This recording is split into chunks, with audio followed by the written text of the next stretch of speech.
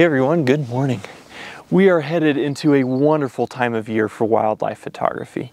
Bears are starting to wake up from their winter sleep, birds are starting to nest, and pretty soon we'll start to see all sorts of baby animals running around.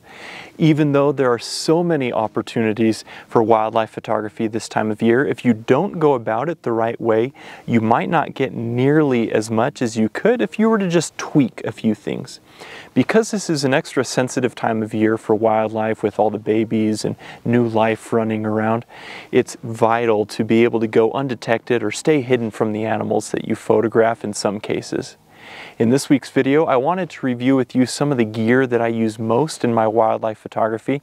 This is the gear that really works in helping you to stay hidden from wildlife. I'll also be sharing what gear works best for the various species that I photograph. Well, let's jump right into it. Let's start off with one of the most basic and most obvious, yet one of the most effective items that you should be using as a wildlife photography. That is camouflage. Camouflage, properly used, can be a game changer in your wildlife photography. Whether it's camouflage clothing, a camouflage lens cover, or other covers for your gear, camouflage helps break up your outline and obscure irregular lines and shapes that generally aren't found in nature. Notice that I said before that camouflage, properly used, can be a game changer for you in your wildlife photography. If you're not using it properly, camouflage, again, whether it's clothing or gear covers, whatever it is, will do very little for you in helping you to hide or be obscured from wildlife when you're photographing them. I'm not going to go into detail in this video on how to properly use camouflage. That's not what this video is about, but luckily I do have another video that I have posted previously where I go into this process on how to properly use camouflage clothing in your wildlife photography. So be sure to check that video out. I'll put a link to it in the description below. Let's talk photo blinds for a minute. There are a lot of different types of photo blinds out there, but they all serve a very similar purpose. Can you guess what that is? To hide you from wildlife.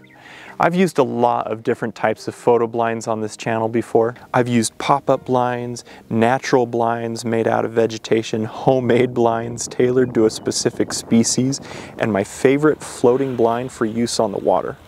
Each of these blinds can be more or less effective with certain species. A pop-up blind can be a good starting point and is useful for many species from birds to foxes. I've made my own blinds for specific species like grouse.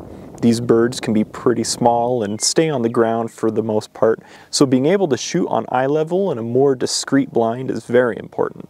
Natural blinds are perfect for deer, otters, and ducks and can be quite simple to put together out of the natural vegetation in the area. And a floating blind is good for nearly all ducks and shorebirds. I've talked to a lot of photographers that actually view using blinds as a very old school or even outdated method for photographing wildlife. Let me tell you, from somebody who uses blinds on a regular basis, this is not outdated at all. This is one of the best ways that I've found to photograph so many different species of wildlife.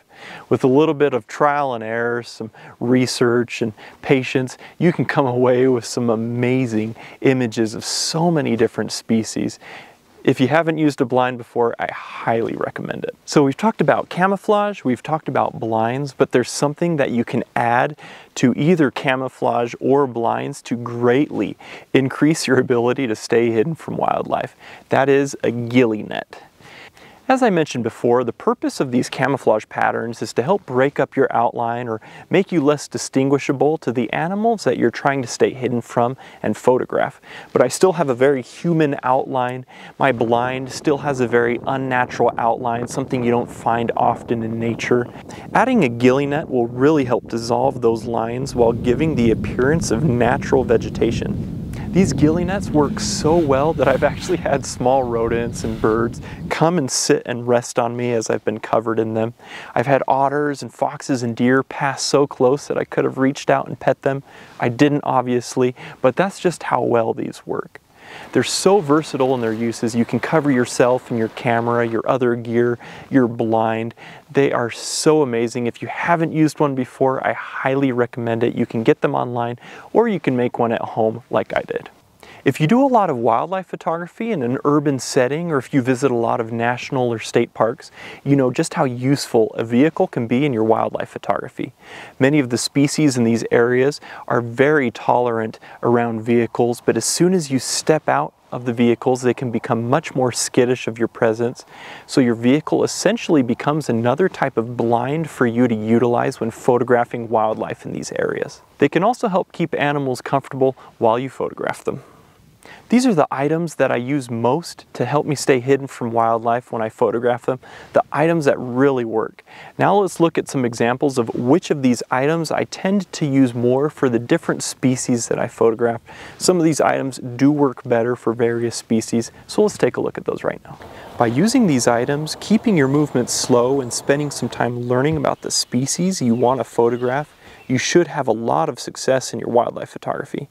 Just remember that it's a very sensitive time for wildlife, and just because you can get close to and stay hidden from animals doesn't always mean that you should.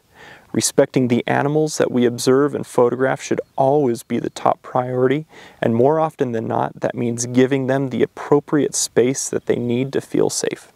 Come photograph bears with me this summer in Alaska. We'll focus on photographing them as they fish, wrestle, and play.